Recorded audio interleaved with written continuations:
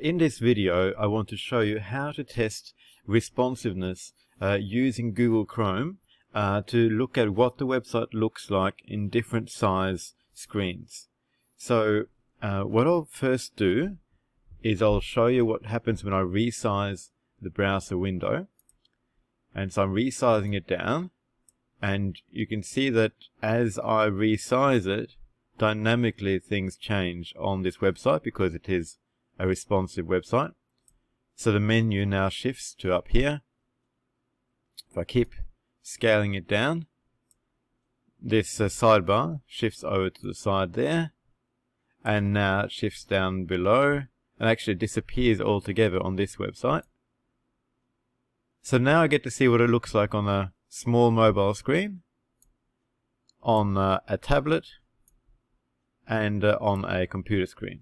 Now, if we want to edit this, I'll use Google Chrome Developer Tools. So press F12, and that brings up their toolbox.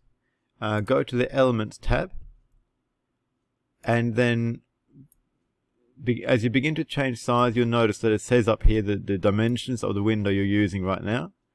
So that gives you a clue as to when the changes are happening.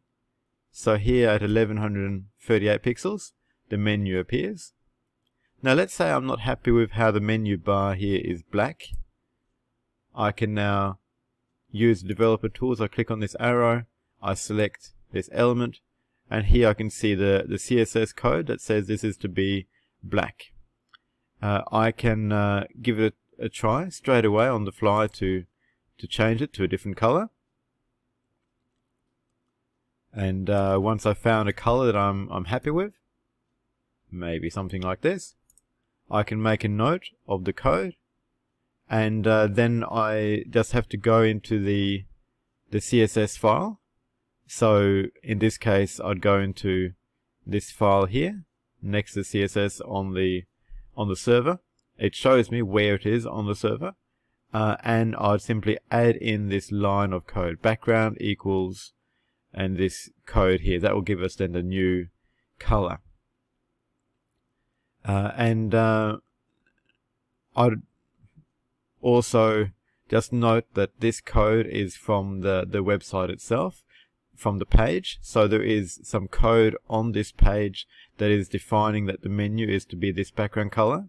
So if I can find out how to change it on this page, then I'll go into the code and change it on this page. Otherwise, I go into the CSS file and add in the line defining the background color as I want.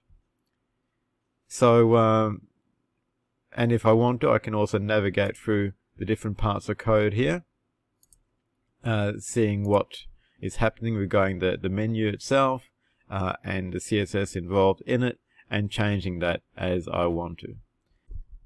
Now, Google Chrome also has one more tool that I'd like to show you, which can be quite useful. So click on the toggle device toolbar, and that will then enable us to see what it looks like on various screens. Let me just disable this for a moment. I can see what it looks like on the Galaxy S5. I can see what it looks like on an iPhone, an iPad, etc. I can also determine what resolution I want to look at it with. So this is just another tool. Now, it mightn't be fully accurate, so it still pays to check directly on an iPad or an iPhone or a Samsung Galaxy, but it gives you a good indication of what it might look like for a mobile phone user.